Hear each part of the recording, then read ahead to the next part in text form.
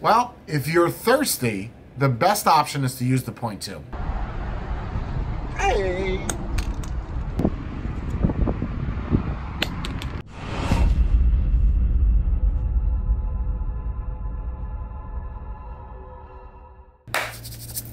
What's going on, everybody? Jay Hayes just going to be doing a review on a device that I was sent for the purposes of the review. Okay, so OFRF. I don't know what it is, but there's a lot of reviewers that keep calling this company off. That's what... You can't... this is already starting off bad. I don't understand how a company wants to be called something, but then they just throw a random letter inside of it. If I'm going to say my name is Jay, I'm not going to spell that with the letter P. You know, like I'm just, that's not what I'm going to go for because it doesn't make much logical sense. Anyway, OFRF. They did the Gear RTA, which I absolutely loved alongside of the Wasp Nano as far as small, compact RTAs are concerned. And one of the things that I had brought up was I was under the impression that OFRF or OFRF is the same company as Watofu, and the reason being is because a lot of the stuff that you get from Watofu is very similar to this company. People have also posed the argument that they're in the same building, one's on the first floor, the other one's on the third, so they're going to look like each other.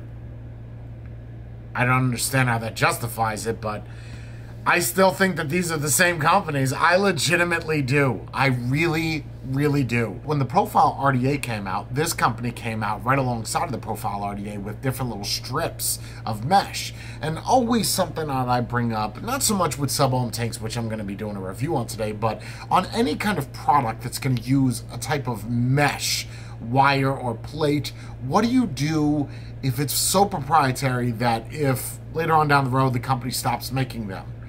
There's going to be no way to use that product. People are actually going to have to buy old school mesh, cut it in rectangles, and then do it. And at that point, they would just rather do regular coils because I would think that that mesh should be a whole lot more inconsistent.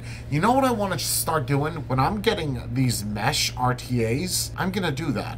I'm going to use probably a 400 by 400 or maybe a 3 by 3 and try to use that mesh instead of the mesh that they give me. That's actually a pretty good idea. I know I have that mesh somewhere, so that wouldn't be a problem.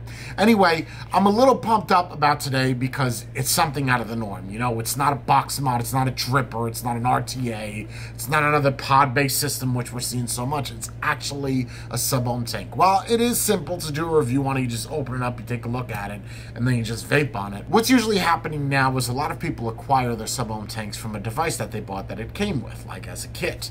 There are a couple tanks that are out there that you can buy solely, but you guys have to look back 6 months ago. You could buy the UL Valerian all by itself and everybody was talking about that. That's just a reference. But then there were certain tanks that were so good, like the Nunchaku tank. The only way to get that was actually with a kit, and then I think they started selling that tank all by itself.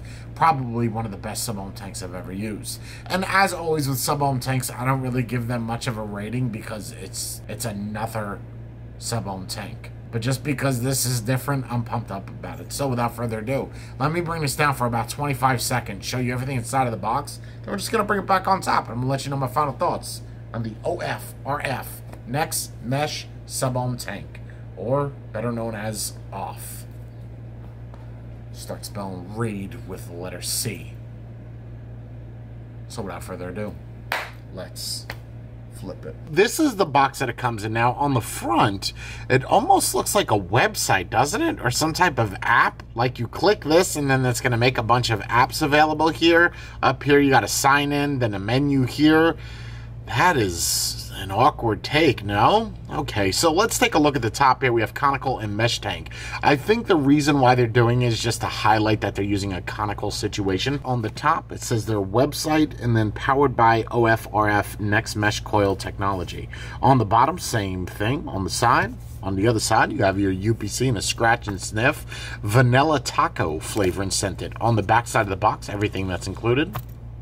Designed in California, made in China. Who exactly in California designed this? I'd like to know that. I feel like that's very important information. Open up the box, get a little user manual for the sub-ohm tank, some stickers, the design of the coil. And this is something that I think is very, very important.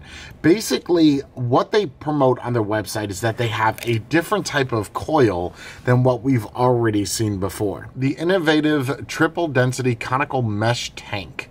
So they're saying it's innovative, and I'm assuming that's because of the coil, because I've never seen anything like this. But they're promoting a lot of things about this, and some things are going to be very, very difficult for me to prove. For instance, there's your coil that's innovative, and then you got this twin absorption wicking system. Unique wicking system delivers rapid and consistent cotton saturation, ensuring you never experience a dry hit. Yeah, okay. All right. And then you have a dual cotton configuration. You have the outside wrap and then the inside. I have seen this done on other coils, and obviously when you look at that, it reminds you of the Crown 3. Double vapor compression system. I feel like they're just adding things and just saying, hey. I'm going to assume the reason why they're saying that it's super innovative is because of this little chimney section that goes over the coils, but we've seen this before as well. This is very, very interesting, this section. They're saying that the tank itself is very shock resistant and less likely to crack because of this material right here. I'm going to assume that they mean polycarbonate tank glass. Polyethylene tetrafluoroglycol is what this is. All this extra shit. It's plastic, basically. This is the stainless steel mesh that comes with it, the 0.15, which we will go over shortly. Looking on the inside of there, I don't see any kind of conical configuration for the coil. That may be just for the other one that's already inside of the tank. Then on the bottom of the box, you get a little Ziploc baggie. See, this is what I'm talking about. This is, I don't even know why I opened it. It was clear on the front. A bunch of different O-rings if you want to change any of the colors that are on the inside of this. It's a very, very large sub-ohm tank, that's a fact. You got Gargamel up here on the top. Finishing could have been a little bit better on the top, and you do see an arrow here, which is what you're going to push. Oh, that is super stiff. So once you open this up, you have this little opening right here, which is where you put your bottle and you fill it up. And this is kind of the leak-resistant thing. I know that there was another tank that this was on. I just can't remember because it's been such a long time. And close that up. Very, very, very tight, and I'm assuming it's because of that plug. On the bottom of it, NexMesh, and then their website right there on the bottom. A little tight as well. And they have this really nice knurling down here. I'm assuming they're just putting that there so you can grab this and then take the coil out. And obviously something else they're promoting with this is the... Man, that finishing on the inside there. Oof. God, that is bad. Oh, so it's like the Aspire Nefo tank. Basically, this is all going to stay attached. Aspire Nefo does exactly the same thing. It has two sections that come apart down here on the bottom where you unscrew it, you pull it out, and then you just put it back in and then screw in the base. So more oftentimes than not, though, if you do unscrew this a little bit on the Nefo, when you try to put this all back together, it's not going to work very well. I'm assuming that this one is the non-stainless steel. And again, I'm not really seeing a lot of the conical shape here. It looks like a regular friggin' coil to me. Okay, so the double cotton, I'm assuming they mean this cotton right here, and then there's another section of cotton as well. I wouldn't quite call that innovative because Smoke has done that before with their coils. We are going to use the 0.2, so what we're going to do is just prime this coil, get it good to go, put a couple little drops on there. You know, back in the day, it wasn't so open, so you were able to actually prime that up a little bit better, but it's not going to be very easy for me to do. The machining is really well done on this tank, so we'll let that sit for about 5 minutes prior to using it just to make sure it gets fully saturated. And once again, that is the NexMesh tank. Let's bring it on the top. Back on top at the OFRF NexMesh sub-ohm tank sitting on top of the J Hayes 20. You better shut your face. 44.5 watts on a 0.33, and it's supposed to be a 0.20. It's a little bit off, but let's just do it. Oh, how fun. So now that there's, oh, great stuff. Good stuff. Well, if you're thirsty, the best option is to use the 0.2 because, you know, oh,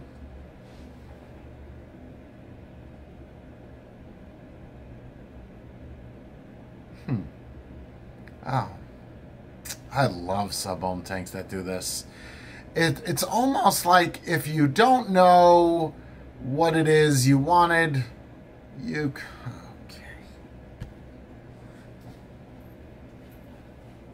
Okay.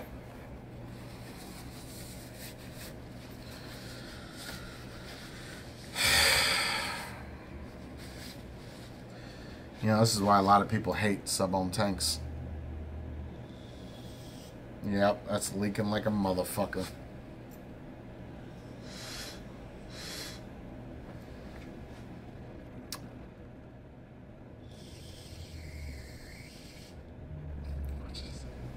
Ready?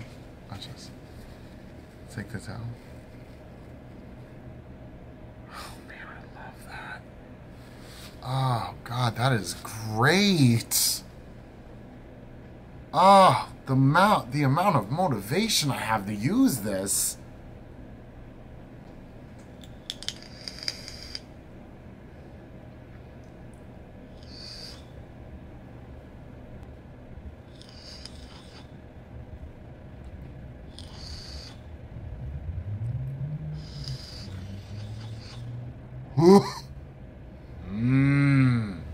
Great tank, great coil.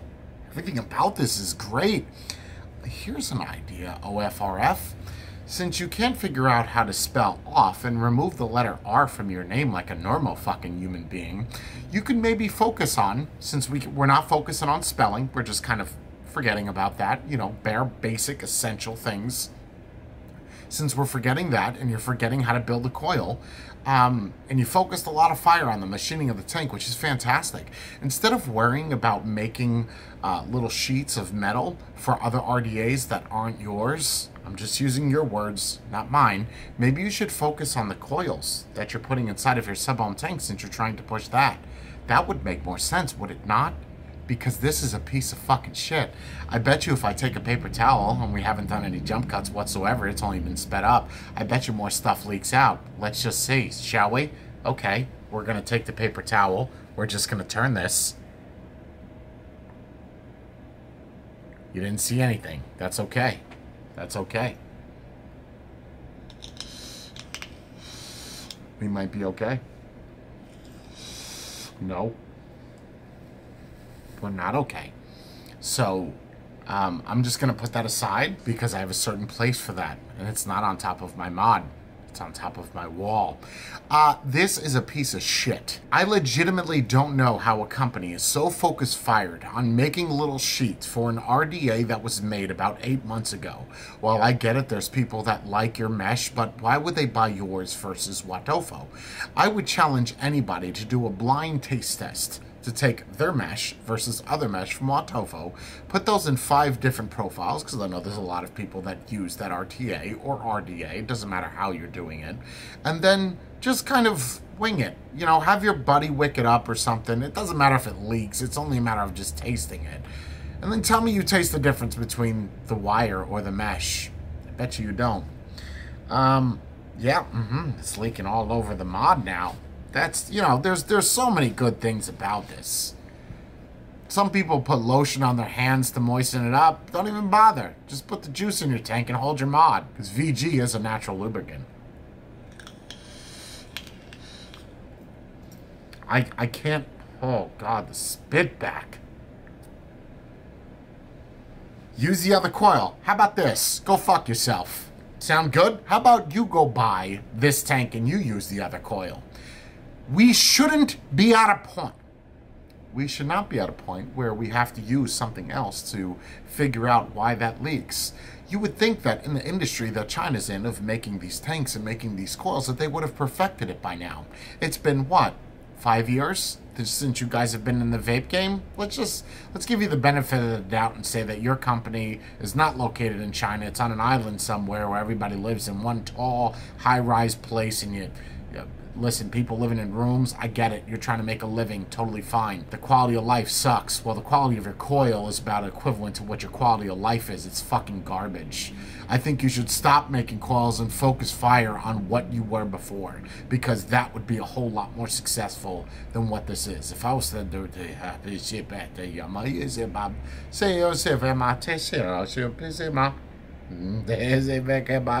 shit. Garbage. There's no words for that gibberish that I'm speaking. It's bubbling, so that means it's being prepared to leak again. It's a shame, too. This is the other one. I don't know what it is. It's probably the 0.15 is probably what this one is. The other one's a 0.2, but it picked up at a 0.33. So they're good. They're accurate. gonna flip this. I'm not even gonna prime the coil. I'm just gonna let this sit for a little bit. Maybe shimmy, shimmy, Cocoa Puff, shimmy, shimmy, yeah. Juice up my tank and throw it all over me. Okay, now you can see that there's like no juice in that tank. So let me do what a normal person would do. I don't want to put this on a mod yet. I'm just gonna I'm not gonna fill it up because I know. Oh God, not even filled up, just halfway. The O-ring on the top or the gasket. All right, so that is good. I even closed up the airflow. Okay. So we're just going to open it up. I'm going to do kind of a false hit here. Good airflow. I don't know if it's fully saturated. It's only been sitting for a minute or so. Little hit. This is picking up at a 0.19 now. Not bad.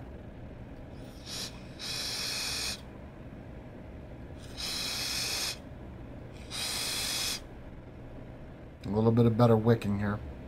This one hits a lot harder.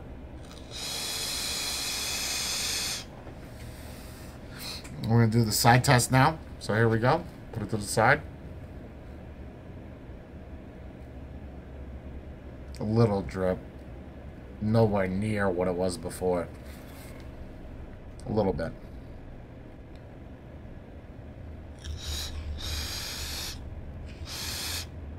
You know, while I talk about this for a second, let me let this sit. Was it Crown? There was a tank that came out. Oh, man, am I feeling that.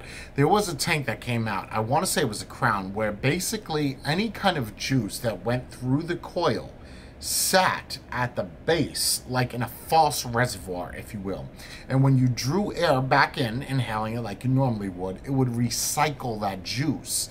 That was either smoke or UL that did it. I want to say, I'm 98% sure that it was UL. If we're making everything so innovative with this tank, why did we not factor in coils leaking? I get it, coils leak. But guess what? That's $4 or $3 that a consumer has to waste their money on, go buying another one. And then if that happens again, who do you think the consumer is going to hold responsible? You as a company? No, they're not. They're going to hold the company that they bought it from responsible because of your fuck up. There's a lot of things that you could do with a coil that make it not leak. I can name about 50. For instance, let me just help you out, right? Let's just put this on the record. You could make another piece of mesh that has nothing to do with the coil that sits at the bottom, and it's basically airflow goes through it like it would if it was honeycomb airflow, and air would travel through it. It would be a little bit restrictive, but you could perfect this.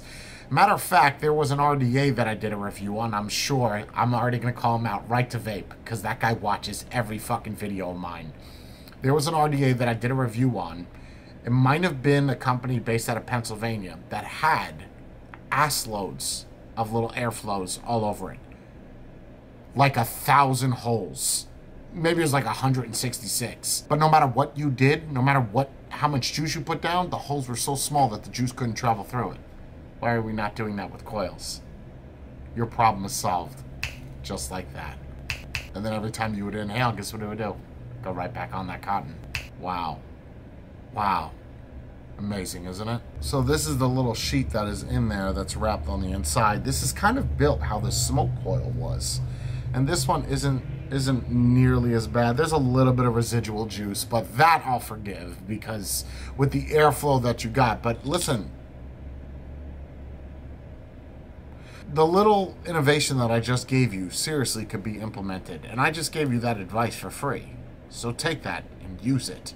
Because this, it's not going to work. Focus more fire on that. Being innovative. Not doing stupid shit and then calling it, oh, this has got double flavor chamber. The fuck out of here. This has got double flavor chamber like I have a vagina between my legs. I've kept it real. Have you? No, you have not. This is not innovative. Jay Hazel. We're going to take this tank. They say that this tank is very, very difficult to crack. Now, they may be talking about the glass with juice, but because there is that ridge, I assume that they mean the actual glass itself. Let's see. Just a regular fall, nothing crazy if it cracks. Ready? And just a regular fall. Can you see where I'm dropping it from? regular fall.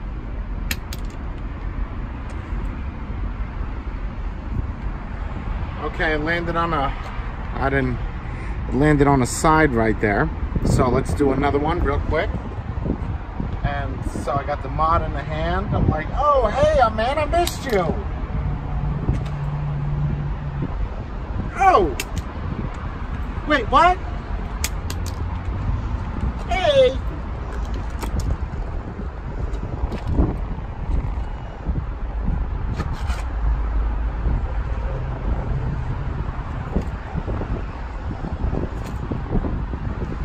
Hey. Oh. Wow. Hey.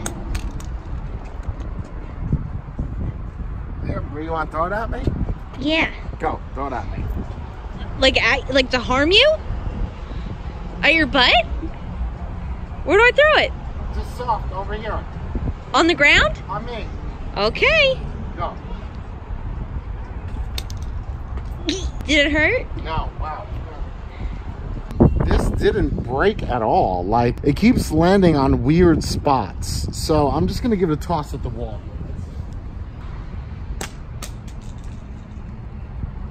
Wow.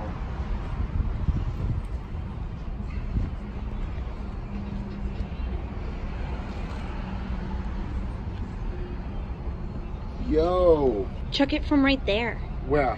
to the wall. Like hard? Yeah. Or just hard from here? Yeah.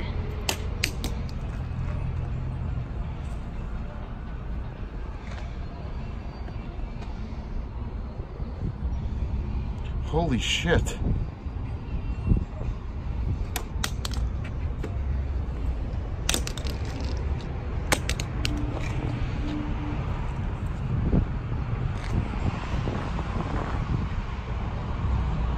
Wow. So it's like a plastic that... Holy shit, dude.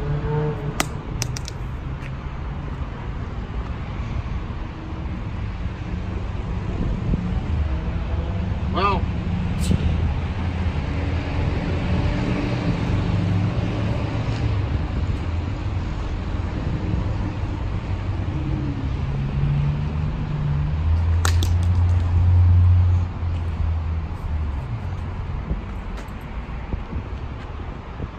Yo. Holy shit. Hold on.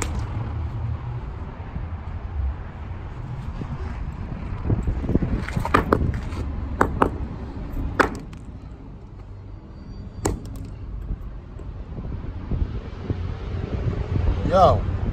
Are we fucking kidding right now?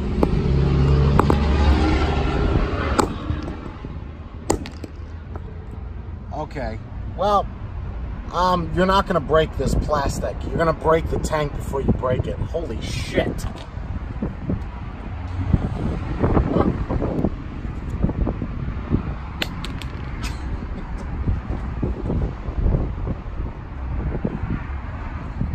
What do you want to do?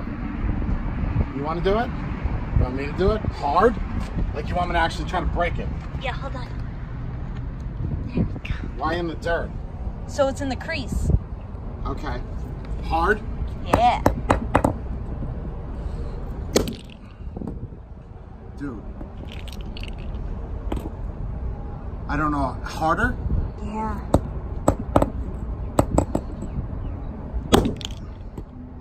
Okay, it's not breaking. Oh! We got a hole. Oh, we got it. We got a hole. Do it, Karen. Again? Finish him. No, you hit your phone. It's okay. Dude, look at this glass. Holy shit. Well, it's definitely good material. So I guess they're gonna, wow. There you go.